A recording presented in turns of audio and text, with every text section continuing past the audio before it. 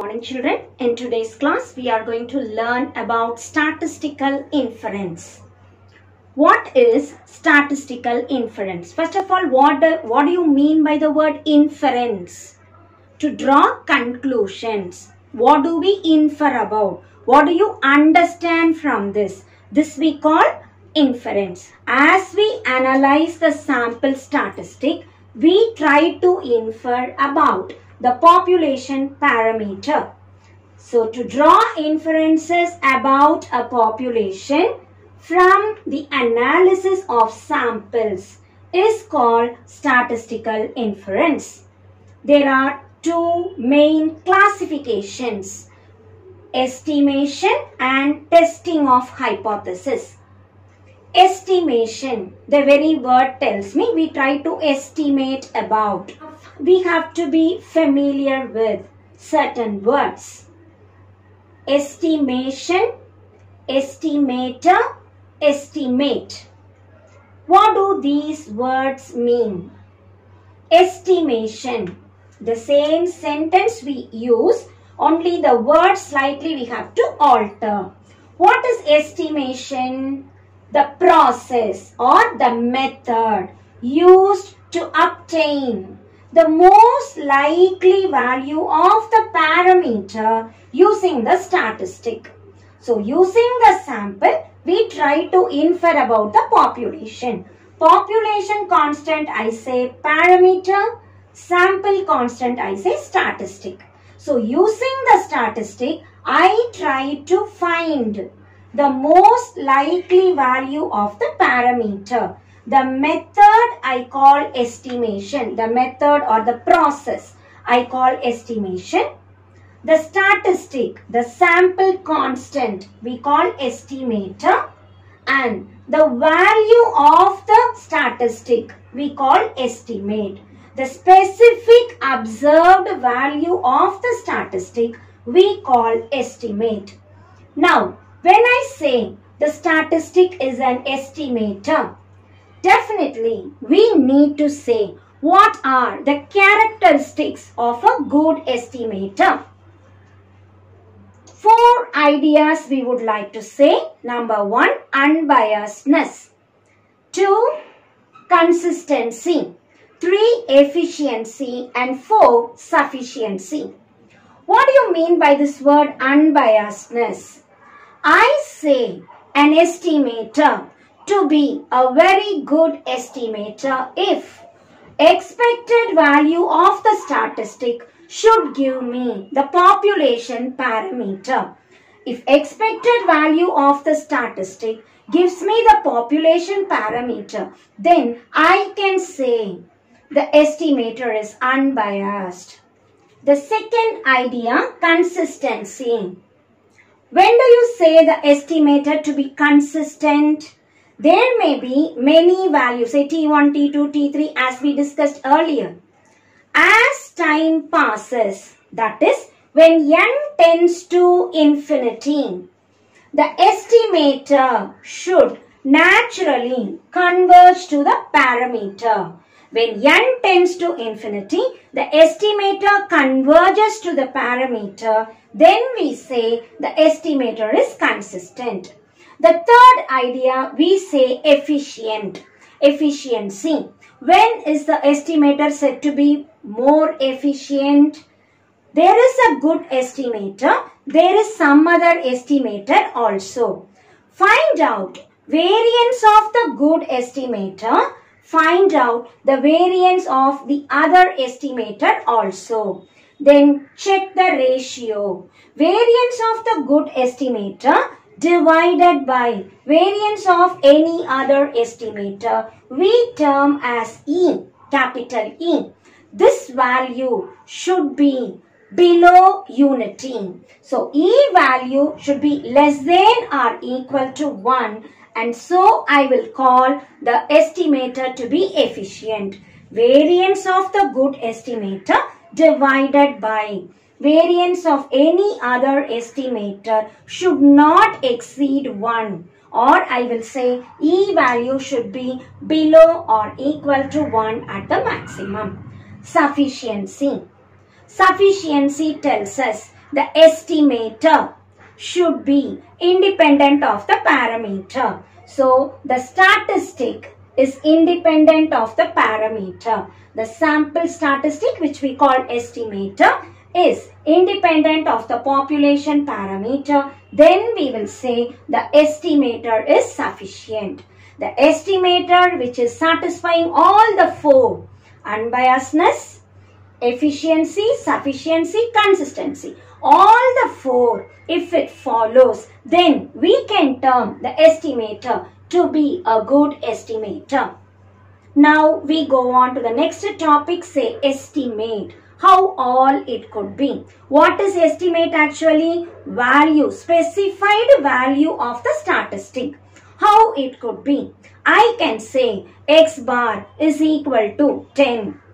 That will tell me what is mu value. X bar is for sample, mu is for population. So, as I say one value, I call it point estimate.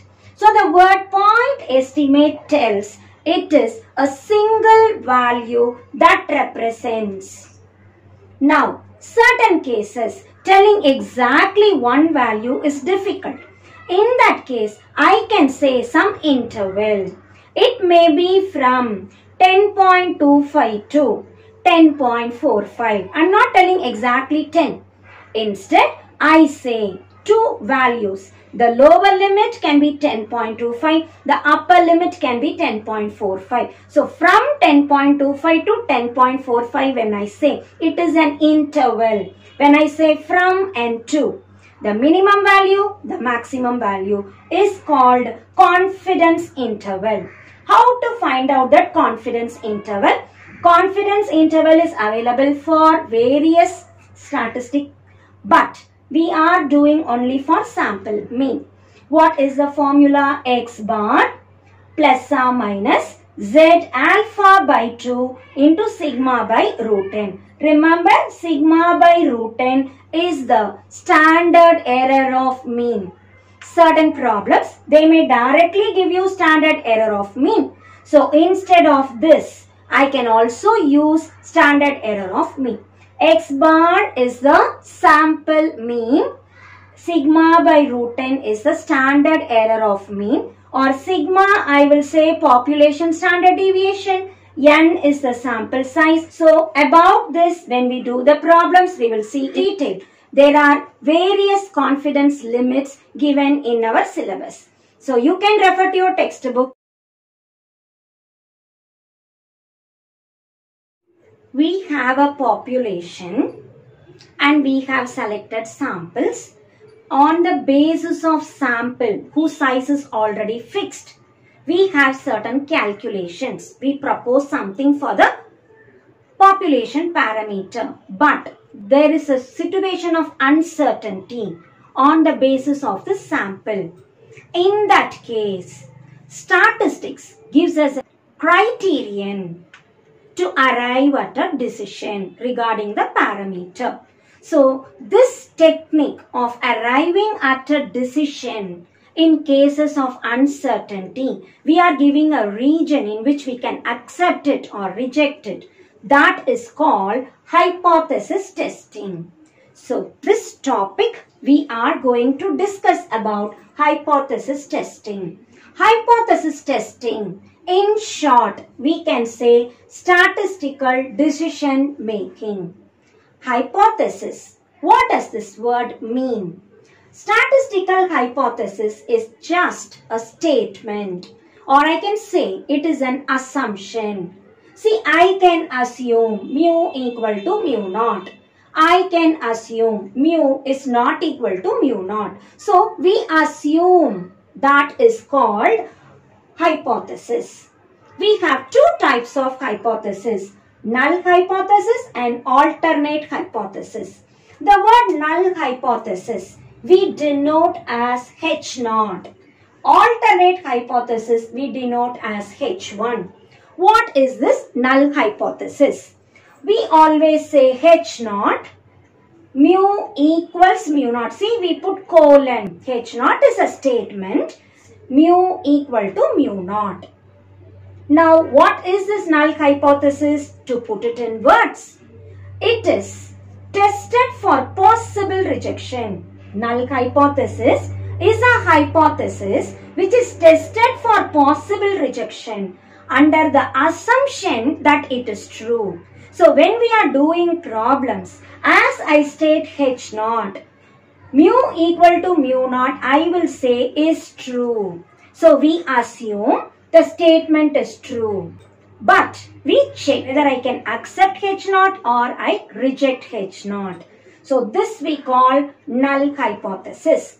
Then what is alternate? The word itself tells me it is complement to null hypothesis. So, alternate hypothesis we denote as H1. Here I say mu equals to mu naught. Here I can say it in three ways.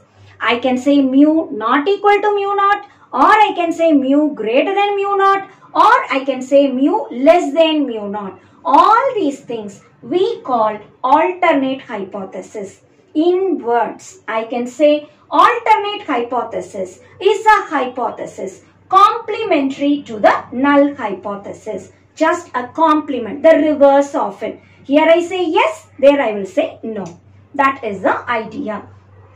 The next thing, in hypothesis testing also, there will be some errors. So, we define two types of errors. What will be the two types of errors? H naught may be true, but I may reject it. That is wrong. Something that is true we have to accept, but true I am rejecting. Or in other words, H naught may be false, but I will accept it. That is also wrong. When H naught is false, I have to reject it. When H naught is true, I have to accept it. We do the other way. It becomes an error. So, we have the two errors called type 1 error and type 2 error. What is type 1 error? Rejecting H naught when it is true. What is type 2 error then? Accepting H naught when it is false.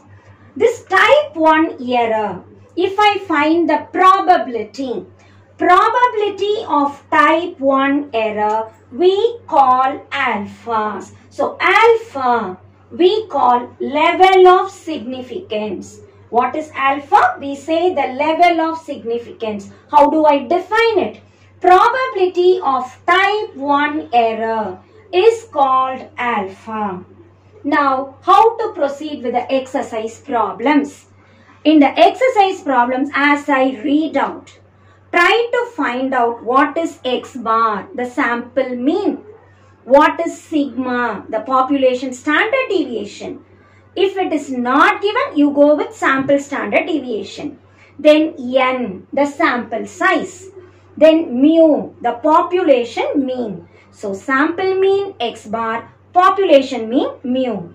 Sample size small n, population size may be given or may not be given also. Then we calculate Z. What is Z?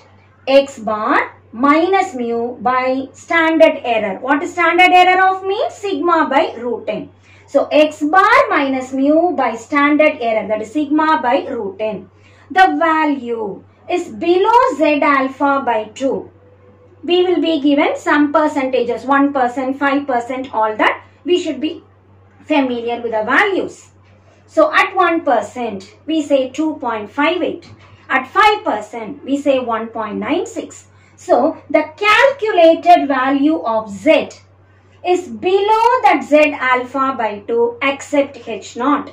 If it is above or equal to Z alpha by 2, reject H naught. So, this is hypothesis testing. Checking whether I can accept H naught or I can reject H naught.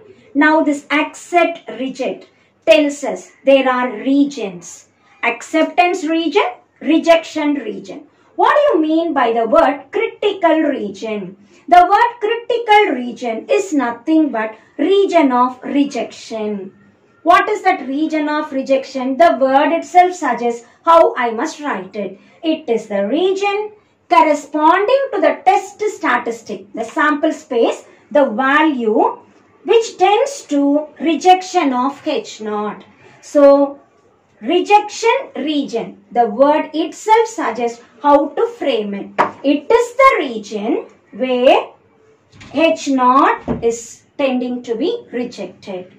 The rejection region of the test statistic in the sample space where we tend to reject H0 is called rejection region, or in other words, critical region. Is there other region? Yes. Whenever I have rejection region, I will naturally have the acceptance region. What is acceptance region? Complementary to the rejection region, I have acceptance region. Now, this is acceptance region, this is rejection region. So, there is a borderline, that which separates the value of the statistic, that separates acceptance region and rejection region is called critical value. So, what is critical value? Critical value is the value of the statistic that separates acceptance region and critical region. So, these are some of the important theory questions. So, go through your textbook and learn these words and definitions, merits and demerits and some errors. Go through your book and be thorough with it. This year, we will get theory questions in the exam. So, concentrate more in theory also.